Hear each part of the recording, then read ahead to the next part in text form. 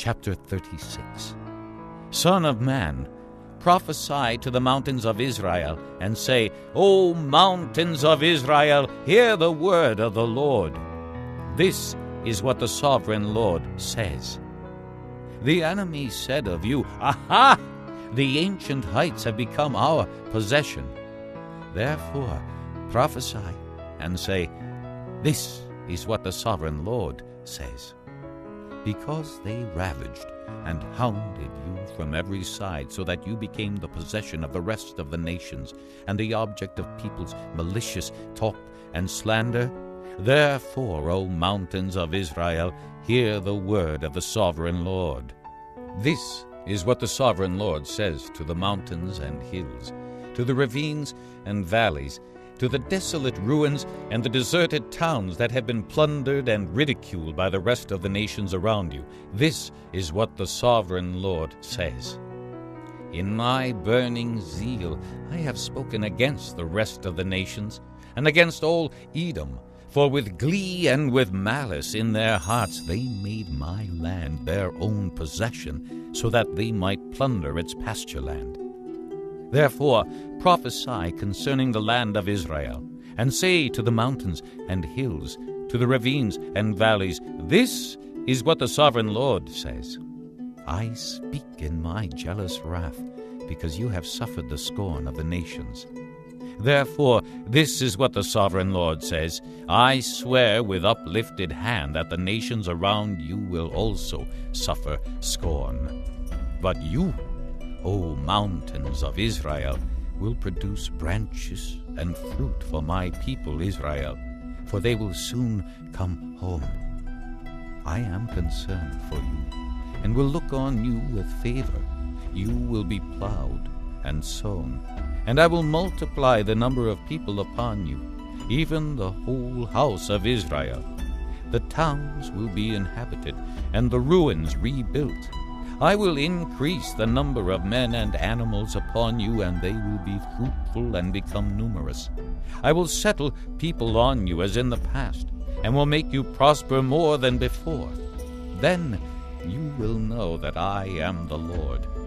I will cause people, my people Israel, to walk upon you. They will possess you, and you will be their inheritance.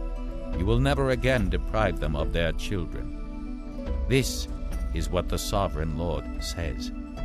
Because people say to you, You devour men and deprive your nation of its children, therefore you will no longer devour men or make your nation childless, declares the sovereign Lord. No longer will I make you hear the taunts of the nations, and no longer will you suffer the scorn of the peoples, or cause your nation to fall, declares the sovereign Lord. Again the word of the Lord came to me.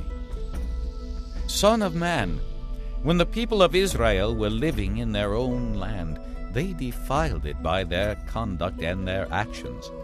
Their conduct was like a woman's monthly uncleanness in my sight. So I poured out my wrath on them because they had shed blood in the land, and because they had defiled it with their idols. I dispersed them among the nations, and they were scattered through the countries. I judged them according to their conduct and their actions.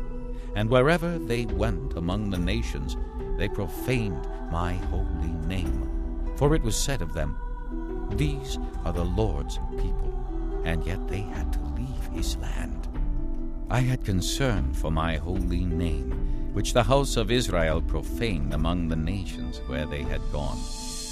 Therefore say to the house of Israel, This is what the sovereign Lord says. It is not for your sake, O house of Israel, that I am going to do these things, but for the sake of my holy name, which you have profaned among the nations where you have gone. I will show the holiness of my great name, which has been profaned among the nations, the name you have profaned among them. Then the nations will know that I am the Lord, declares the sovereign Lord, when I show myself holy through you before their eyes.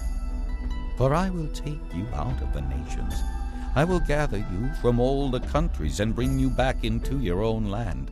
I will sprinkle clean water on you, and you will be clean. I will cleanse you from all your impurities and from all your idols. I will give you a new heart and put a new spirit in you. I will remove from you your heart of stone and give you a heart of flesh. And I will put my spirit in you and move you to follow my decrees and be careful to keep my laws. You will live in the land I gave your forefathers. You will be my people, and I will be your God.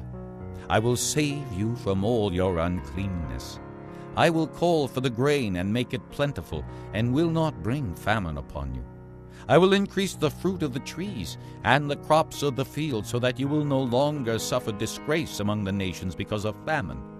Then you will remember your evil ways and wicked deeds, and you will loathe yourselves for your sins and detestable practices. I want you to know that I am not doing this for your sake, declares the sovereign Lord. Be ashamed and disgraced for your conduct, O house of Israel. This is what the sovereign Lord says. On the day I cleanse you from all your sins, I will resettle your towns, and the ruins will be rebuilt. The desolate land will be cultivated instead of lying desolate in the sight of all who pass through it. They will say, "This land that was laid waste has become like the Garden of Eden. The cities that were lying in ruins, desolate and destroyed, are now fortified and inhabited." Then the nations around you that remain will know that I, the Lord, have rebuilt what was destroyed and have replanted what was desolate. I, the Lord, have spoken, and I will do it. This is what the sovereign Lord says. Once again I will yield to the plea of the house of Israel and do this for them. I will make their people as numerous as sheep, as numerous as the flocks for offerings at Jerusalem during her appointed feasts. So will the ruined cities be filled with flocks of people. Then they will know that I am the Lord.